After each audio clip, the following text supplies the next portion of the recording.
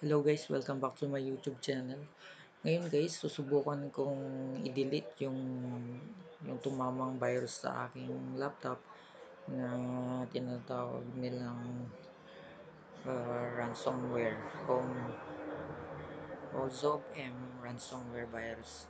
Bali, susubukan ko siyang tanggalin sa aking laptop guys, tong virus na to dahil sinira niya lahat ng files ko, hindi ko na ma-open at i-restore natin siya.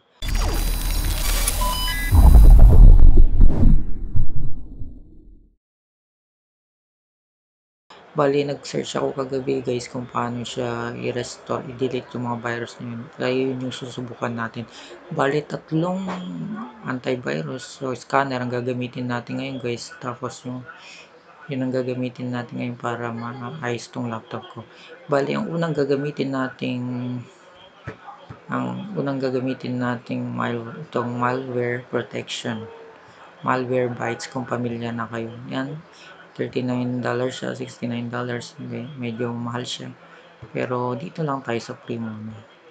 Yan, may 14-day trial naman siya. Kaya gamitin na natin siya para lang ma-delete yung virus na tumama dito sa laptop ko. Yan.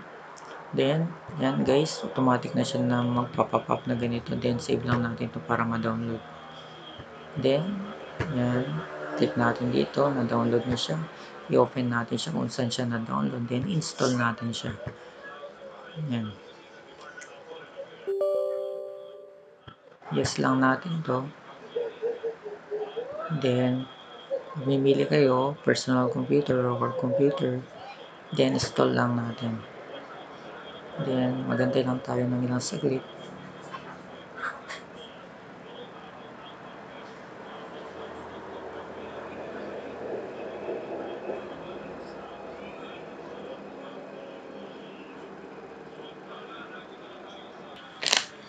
Hello guys. Once na successfully install na ang ating Malwarebytes, ganito yung magpa-pop up. I-tap nyo lang itong get started. Then, dito lang tayo sa free guys. Yan. Yan, kung may license kayo, hindi gamitin nyo. Yan. Then, open malware free. Yan guys, nandito na tayo. Then, gagawin lang naman natin siya guys muna, is-scan muna natin siya para ma-scan yung mga virus na yan. Then, magantay lang tayo. Siguro medyo matagal to. Okay.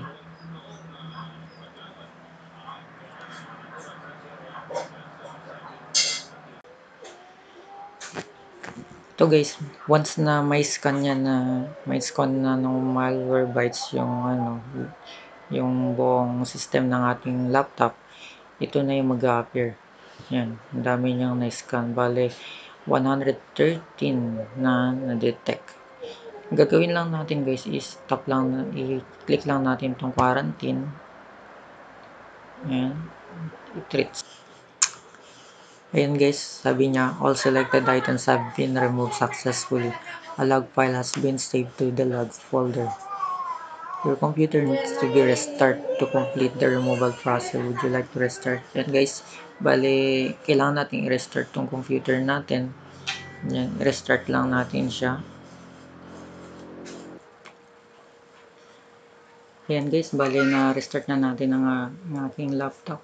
Kung mapapansin nyo, nandito pa rin yung virus kasi nandito pa rin, may extension pa rin siya na ZOBM. Kaya protected pa rin siya ng virus. Kaya nag-delete man natin yung virus pero hindi pa rin natin ma-open yung file natin. Bali, proceed na tayo sa second step natin guys. Bali, gagamit na naman tayo ng isang software kung saan i-scan ulit natin yung ating laptop. Ang software naman na gagamitin natin ngayon guys, itong Emisoft Emergency Kit. I-open natin siya.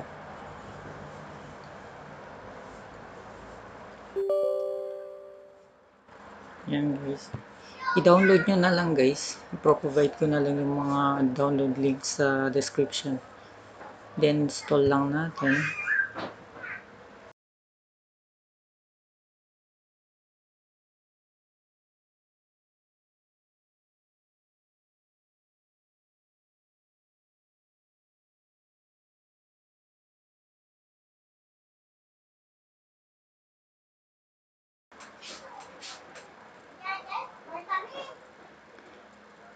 Ayan guys, bali na-install na siya. Then next is may magpa-pop up na ganito guys. Yan. I-double click lang natin itong start emergency kit scanner. I-open natin siya. Yes lang natin.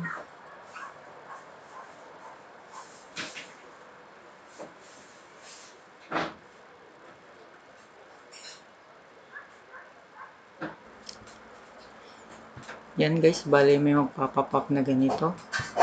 I-accept lang natin itong agreement. Yan. Then it is highly recommended that you run an online update before using the phone. I-no muna natin siya guys. Then direkta na tayo dito sa scan.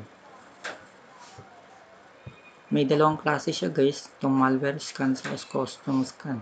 Dito tayo sa malware scan. Sunan model programs. Yes lang natin. Then yan.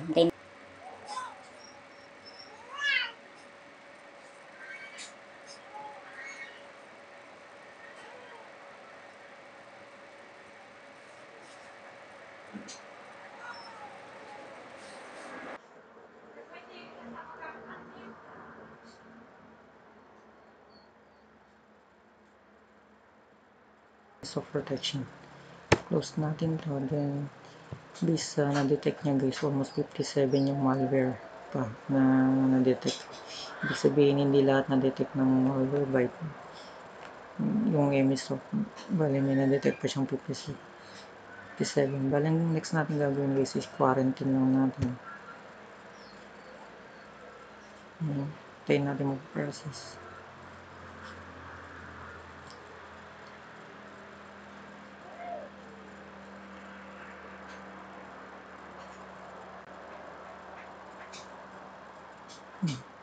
Turn on guys, i-restart lang ulit natin yung computer natin.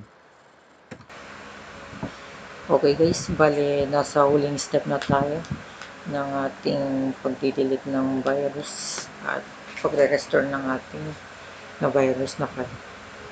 Bali guys, tapos na tayo sa malware saka sa Emisoft. Bali another software na naman yung gagamitin natin. Itong software na to guys is kumbaga i-restore niya na yung mga file natin kung mare-restore siya. Hindi ko alam kung mare-restore siya kasi first time ko lang gagamitin itong software na to. Okay guys, bali download nyo itong software na to.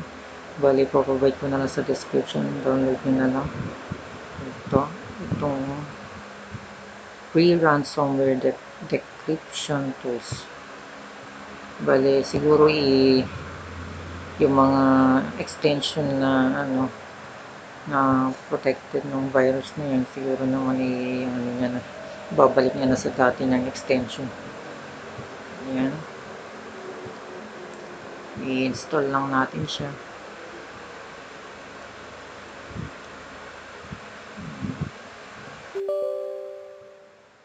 Yes lang.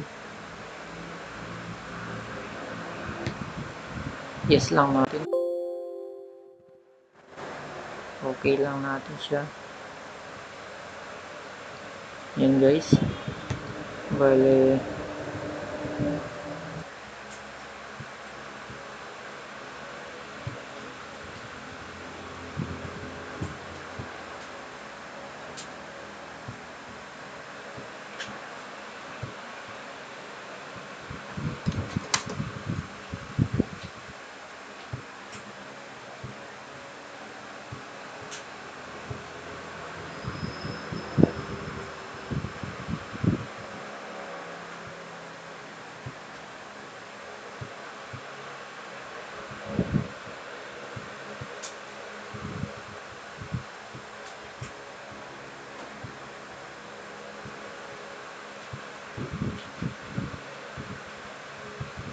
yan, once na na-add na natin lahat, i-click lang natin itong decrypt.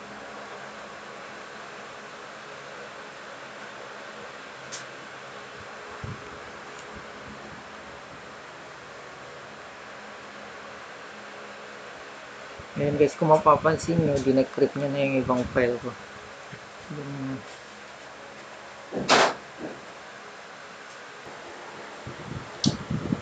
Ayan guys, once na tapos na yung pagde-decrypt ng mga infected na files, ayan, nandito na siya, nagsilabasan na lahat. Don't worry guys, kasi hindi naman niya lahat linagay sa ano niya, sa yung ano. Kumbaga, kung nasa folder siya, nandun din siya. Katulad nito, itong loob ng folder na to, yung mga in-encrypt, din-encrypt niya, nandito lang din sa loob niya. Ang ang matrabaho dito guys is didilitin nyo pa yung mga infected na virus. Kaya nasa inyo na yan kung paano nyo i-delete. Siguro strategy nyo na yan kung paano nyo siya i-delete. Okay guys, bale, provide ko na lang yung mga ginamit kong software dito sa pag-recover ng files ko pag di-delete ng virus at gamitin nyo na rin. 100% na effective siya. Yan. Talagang try natin mag-play ng video kung kaya niya talaga o talagang may play niya talaga yung video natin. Yun guys, talagang effective talaga yung ginawa natin. Bali hanggang dito na lang yung video na ito guys. May katanungan kayo, comment na lang sa ating comment section. At sana makatulong itong video na ito para sa mga katulad ko na naapektaran ng virus na ito. Okay guys, hanggang sa muli.